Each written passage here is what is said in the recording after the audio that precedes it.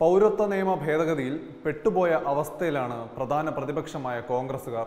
December 14-ന് Ramlila മൈതാനത്തും 23-ന് രാജ്ഘട്ടിലും 28-ന് ജില്ലാ കേന്ദ്രങ്ങളിലും പ്രതിഷേധിച്ചത് ഒഴിച്ചു നിർത്തിയാൽ സമരരംഗത്ത് കോൺഗ്രസ് ഇല്ല. അവർ പിന്നോട്ട് വലിയുകയാണ്. കാരണം ജനപിന്തുണ പൗരത്വ നിയമത്തോടൊപ്പമാണ്. പൗരത്വ നിയമത്തിനെതിരെ രാജ്യം കത്തുമ്പോൾ ആജീവനാന്ത ഭാവി പ്രധാനമന്ത്രിയായ രാഹുൽ ഗാന്ധിയുടെ അസാന്നിധ്യം ചർച്ചയായിരുന്നു. സംസ്ഥാനങ്ങളിൽ പ്രാദേശിക പാർട്ടികളും ദേശീയ തലത്തിൽ ഇടതു പാർട്ടികളും പ്രതിഷേധക്കാരോടൊപ്പം നിന്നപ്പോൾ കോൺഗ്രസ് കാണാമറയത്ത് തന്നെയായിരുന്നു. ജനറൽ സെക്രട്ടറി പ്രിയങ്ക ഗാന്ധി വേണ്ടിവന്നു പാർട്ടിയുടെ കണ്ണു തുറപ്പിക്കാൻ. പ്രക്ഷോഭകർ തെരുവിലിറങ്ങുമ്പോൾ ട്വിറ്ററിലൂടെയല്ല നേതാക്കൾ പ്രതികരിക്കേണ്ടത് എന്ന് കോർ കമ്മിറ്റി യോഗത്തിൽ പ്രിയങ്ക ജ്യേഷ്ഠൻ രാഹുലിനെതിരെ തുറന്നടിച്ചു. ദക്ഷിണ കൊറിയയിൽ ഉല്ലാസയാത്രയിലായിരുന്നു രാഹുൽ. മടങ്ങിയെത്തി സമരത്തിന്റെ നായകത്വം ഏറ്റെടുക്കണമെന്ന ആവശ്യവും ഉയർന്നു. പ്രതിഷേധത്തിന്റെ കാര്യത്തിൽ കൃത്യമായ തീരുമാനം എടുക്കാതിരുന്ന കോൺഗ്രസ് അപ്പോൾ രാഹുൽ വന്നാലും ഇനി എന്ത് എന്ന ചോദ്യത്തിന് ഉത്തരം തേടുകയായിരുന്നു. പൗരത്വ നിയമ ഭേദഗതി പാർലമെന്റ് പാസാക്കിയതിന് പിന്നാലെ അസം ഉൾപ്പെടെയുള്ള വടക്ക് കിഴക്കൻ സംസ്ഥാനങ്ങളിൽ പ്രതിഷേധം ആരംഭിച്ചു.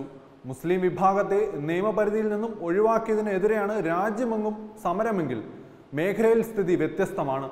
ആൾ അസം സ്റ്റുഡൻസ് യൂണിയൻ പ്രതിഷേധിച്ചതോടെ മുഖ്യ പ്രതിപക്ഷമായ കോൺഗ്രസ് പിന്തുണച്ചു. ഈ മേഖലയിൽ അസം, മേഘാലയ, ത്രിപുര എന്നിവിടങ്ങളിലാണ് ഏറ്റവും കൂടുതൽ കുടിയേറ്റക്കാരുള്ളത്. ഇതാണ് നിയമത്തിനെതിരെ പ്രതിഷേധം ശക്തമാക്കുവാൻ കാരണം. അരുണാചൽ പ്രദേശ്, നാഗാലാൻഡ്, മിസോറാം എന്നിവിടങ്ങളിൽ ഇന്നർ ലൈൻ പെർമിറ്റുണ്ട്. സംസ്ഥാന അനുമതിയില്ലാതെ ഇവിടേക്ക് കുടിയേറാൻ കഴിയില്ല. സ്വയംഭരണാവകാശ കൗൺസിലുള്ള പ്രദേശങ്ങളും നിയമപരിധിയിൽ നിന്ന് ഒഴിവാക്കി. അസം കരാർ പ്രകാരം 1971 മാർച്ച് 25-ന് പൗരത്വത്തിനുള്ള അവസാന തീയതിയാണ്. എന്നാൽ 2019-ലെ ഭേദഗതി നിയമപ്രകാരം പൗരത്വത്തിനുള്ള അവസാന തീയതി 2014 ഡിസംബർ 31 ആക്കി മാറ്റി. ഇതാണ് അസമിലെ പ്രതിഷേധത്തിന്റെ മുഖ്യ കാരണം. 9 ലക്ഷം മുസ്ലിങ്ങളെ പൗരത്വ നിയമ പരിധിയിൽ നിന്ന് ഒഴിവാക്കിയതിലുള്ള പ്രതിഷേധം അല്ലെന്ന് ചുരുക്കം. തത്വത്തിൽ വടക്ക് കിഴക്കൻ ജനത രാജ്യത്തോട് പറയുന്നത് ഇന്ത്യയിൽ പുതുതായി ആർക്കും പൗരത്വം നൽകരുത് എന്നാണ്. ഇതിൽ ഹിന്ദു, മുസ്ലിം, ക്രിസ്ത്യൻ വേർതിരിവില്ല. അസം വിഷയത്തിൽ കോൺഗ്രസിന് കൈകഴുകി മാറി നിൽക്കാനാകില്ല. സുപ്രീം കോടതി നിർദ്ദേശപ്രകാരം NRC നടപടികൾ തുടങ്ങിയത് കോൺഗ്രസ് സർക്കാരാണ്. അസമിലെ കരുതൽ തടങ്കൽ നിർമ്മാണത്തിന്റെയും പിതൃത്വം പാർട്ടിക്ക് അവകാശപ്പെട്ടതാണ്. രാഷ്ട്രീയ നേട്ടത്തിനപ്പുറം ആത്മാർത്ഥമായ ഇടപെടൽ ഈ വിഷയത്തിൽ സംസ്ഥാനത്ത് കോൺഗ്രസിന്റെ ഭാഗത്തുനിന്ന് ഉണ്ടാകുന്നില്ല. സംസ്ഥാന നേതാക്കളായ തരുൺ ഗൊഗോയ്, ഗൗരവ് ഗൊഗോയ്, സുഷ്മിത ദേവ് എന്നിവരുടെ പ്രതിഷേധങ്ങളോട് പ്രതികരണം പോലും ദുർബലമാണ്. മധ്യപ്രദേശ്, രാജസ്ഥാൻ, ഛത്തീസ്ഗഡ്, പഞ്ചാബ്, പുതുച്ചേരി കോൺഗ്രസ് ഒറ്റയ്ക്ക് അധികാരത്തിലുള്ള സംസ്ഥാനങ്ങൾ.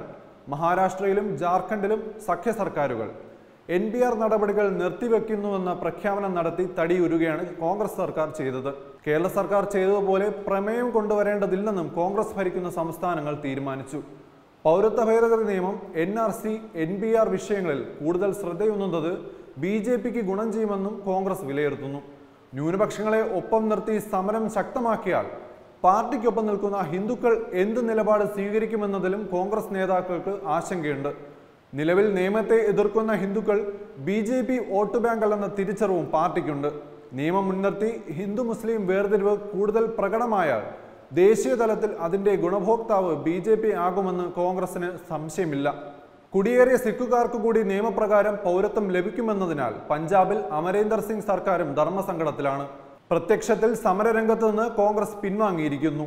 പൗരത്വ നിയമത്തിന് എതിരായ സമരങ്ങൾ അക്രമാസക്തമായതിനെ തുടർന്നുണ്ടായ പോലീസ് വെടിവയ്പിൽ ഉത്തർപ്രദേശിൽ നിരവധി പേർ കൊല്ലപ്പെട്ടു.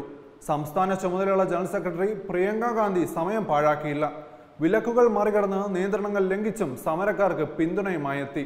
മീററ്റ്, ബിജ്നോർ, ലക്നൗ പ്രിയങ്ക ഓടി നടന്ന് വെടിവെപ്പിൽ കൊല്ലപ്പെട്ടവരുടെയും പരിക്കേറ്റവരുടെയും പോലീസ് അറസ്റ്റ് ചെയ്തവരുടെയും ബന്ധുക്കളെ ആശ്വസിപ്പിക്കാനെത്തി. ലക്നൌവിൽ സുരക്ഷാ മാനദണ്ഡങ്ങൾ മറികടന്ന് കാൽനടയാത്രയായും സ്കൂട്ടറിൽ സഞ്ചരിച്ചും പ്രിയങ്ക ആവേശമായി. എന്നാൽ കോൺഗ്രസ് നേതാവിന്റെ ഇടപെടൽ ഗുണത്തേക്കാളേറെ ദോഷമാണ് പാർട്ടിക്കുണ്ടാക്കിയത്. അക്രമങ്ങൾക്ക് പിന്നിൽ തീവ്ര ഇസ്ലാമിക സംഘടനയായ പോപ്പുലർ ഫ്രണ്ടിന് പങ്കുണ്ടെന്ന് UP പോലീസ് വ്യക്തമാക്കിയതോടെ കോൺഗ്രസ് പ്രതിരോധത്തിലായി. അധികാരത്തിലെത്തിയാൽ NRC നടപ്പാക്കില്ലെന്ന് പ്രഖ്യാപിക്കാൻ കോൺഗ്രസ് അധ്യക്ഷ സോണിയാഗാന്ധി തയ്യാറാകുമോ?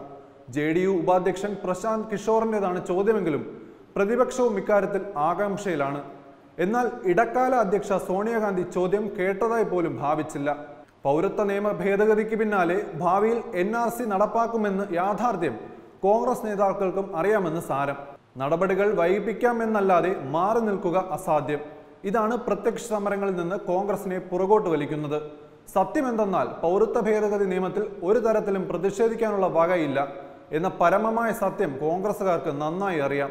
എന്നാൽ ന്യൂനപക്ഷ വോട്ട് ബാങ്ക് കയ്യിൽ നിന്ന് പോകുമോ എന്ന ഭയമാണ് ഇപ്പോഴും ഇത്തരം ദേശവിരുദ്ധരോടൊപ്പം കോൺഗ്രസുകാർ നിലയുറപ്പിക്കുന്നത്. Web desk Tatwamayi news.